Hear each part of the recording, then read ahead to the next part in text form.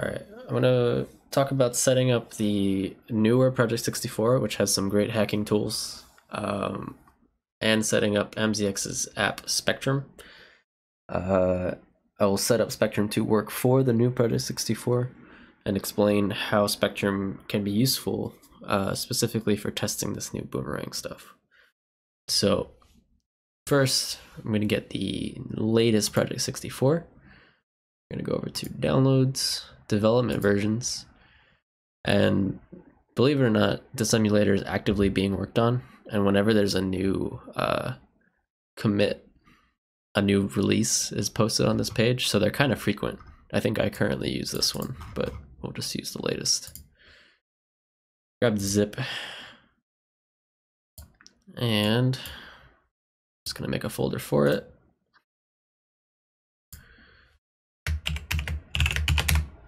PJ64d for development. Drag that stuff in. All right, so run anyway. Now, first things first, I'm gonna set some settings. I like having this off. And show advanced settings. In advanced settings, you want to enable the debugger. That's all of the debugging tools. And in defaults, you want to set default to 8 megabytes, so you don't have to change it every time for ROM hacks. And always use interpreter core. Apply, okay. At this point, you'd be able to open GZ or something, and it should work. And you can set up your controller plugins for your controller. I'll do that real quick. Cool. So we got input. I'm going to mute that. Now, a weird thing about this, the mute button will actually cause the game to run abnormally fast for some reason. So just bring the slider all the way down if you want to mute it. Now, that's all well and good. You're going to close the emulator. And now you will have this. So all the settings that you set in PJ64 get set in this config file here. And there's one specific setting that you can't change in the program that you have to actually put in here manually. And that setting is going to set our DRAM to be static, which is just so that Spectrum can always find where PJ64 is, basically. But let's go over to the hacking channel in the OOT Discord, where I have a pin message. So all you gotta do is add this fixed RDRAM address line to the settings line here, the settings category, just paste that in. One thing I forgot to mention, and I'll edit this in the PJ64 config file, this support PJ64 thing basically counts up every time that you run the program, and the longer or the bigger this number is, the longer the nag message will be telling you to like support the project or whatever. So to get around that, you just put -1 for run count, and you'll never have the problem again. Make sure that you close the emulator before trying to save the file. So that's everything on the PJ64 side. Let me just start up the ROM again and show the tools, some of the basic tools you have available to you. This debugger menu has everything. The most useful one is going to be RAM watch. Unlike BizHawk, every address starts with 80, like you're used to on the practice ROM. And if you get into some of the more advanced stuff, you can view the actual MIPS instructions with this window. So now that we've got this going and it's all set up for Spectrum, let's get Spectrum. Just going to preemptively make a new Spectrum folder. And I will link this in the description.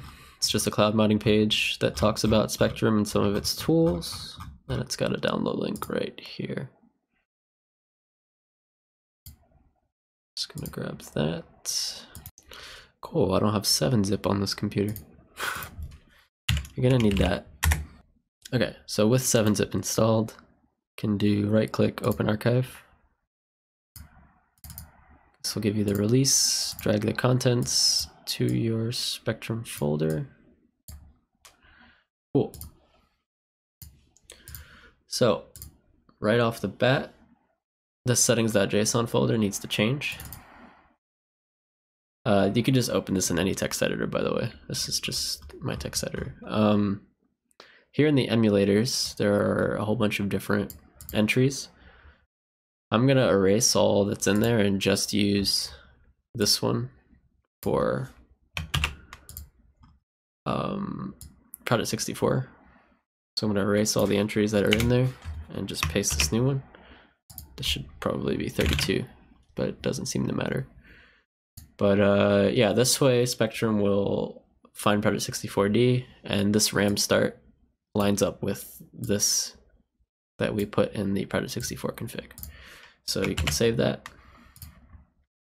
Now the actual app is right here. It's a command line app, so you'll get the command prompt, and it automatically finds Project 64. Since we took out all the other entries, there's not even anything that has to change. So right away, assuming everything worked, if you just press the enter key, it will give you a full dump of the actor heap in its current state,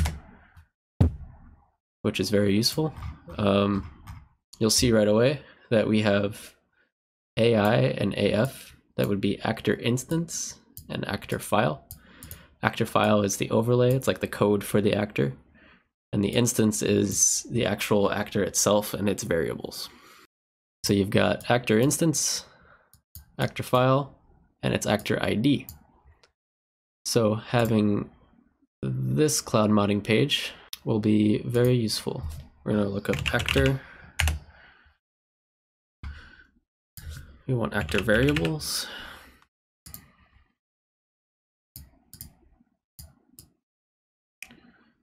You can have this to the side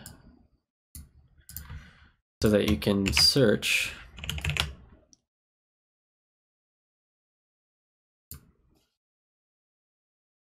Epona 14. So this is the location of Epona's overlay file and the location of Epona's instance. These addresses are like BizHawk, they don't have 80 in the front. So before I get into using Spectrum for testing the boomerang stuff, just want to show that if you wanted to use 1.2, which I actually don't have on this computer, but you would simply type, when you have Spectrum open, game OT and 2. So N0 is 1.0, N1 is 1.1, N2 is 1.2. So obviously, since I have 1.0 open right now, things are gonna be wrong. But if I go back to this,